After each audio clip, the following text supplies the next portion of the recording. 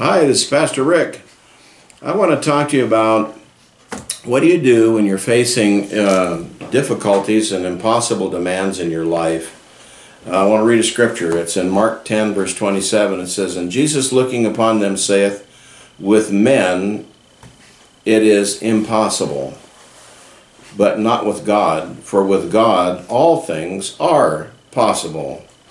I am confident that if you are living on this planet, you have faced an issue that was to you impossible to deal with by yourself.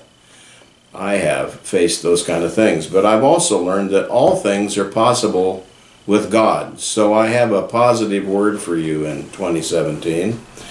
If you actually believe that, then you should take your dictionary, if you still have one of those old-fashioned things, and look up the word impossible and draw a line through it and write in the margin, all things are possible with God. Because sometimes we've accepted words in our vocabulary and in our own mind that limit us.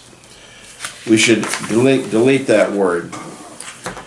Difficult situations that you and I face that we can't accomplish by ourselves, or even with the help of other human people, cause us to rely upon God more.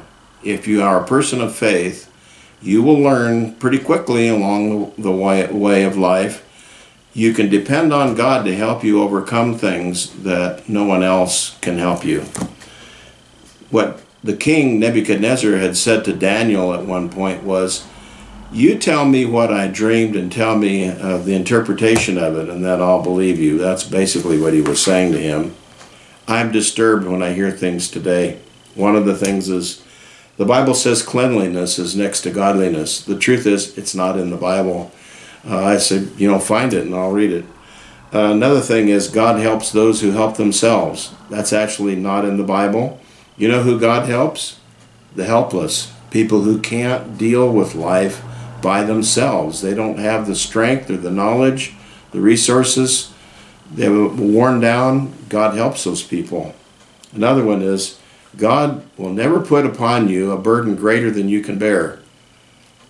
That's not true. God also allows us sometimes to carry a load that's heavier than we can handle by ourselves. You know why? He wants you to learn you can't handle life all by yourself. He wants you to learn to talk to Him, to rely on Him. Ask Him to help you, and He will. When you and I face difficult situations that we can't handle by ourselves, learn to go to God first and ask Him for His help and His direction. He is glad to help you, by the way. He enjoys doing it. It's an honor for Him to do so. It is, by the way, only when we utterly depend upon God that we can really receive ultimate victory in life and overcome any obstacle. With God, nothing is impossible. All things are possible with God. If you're looking for a church home, I certainly hope that you would come and visit ours. It's Living Hope Baptist Church here in Hemet.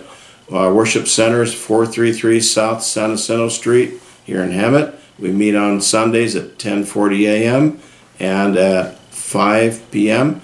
and encourage you to come. You'll be made to feel welcome here. God bless you.